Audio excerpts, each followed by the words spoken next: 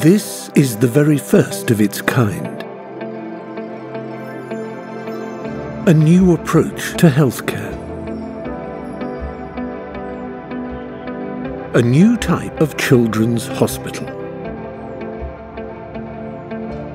A hospital built from scratch, which understands the whole child, drawing on research into mind and body, to treat mental and physical health together, seeing a person, not just a patient, taking care of them, not just their illness.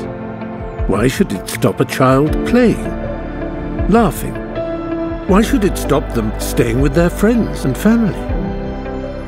This is care that goes beyond hospital walls, stretching further into the community, closer to their favorite spot, to their front door.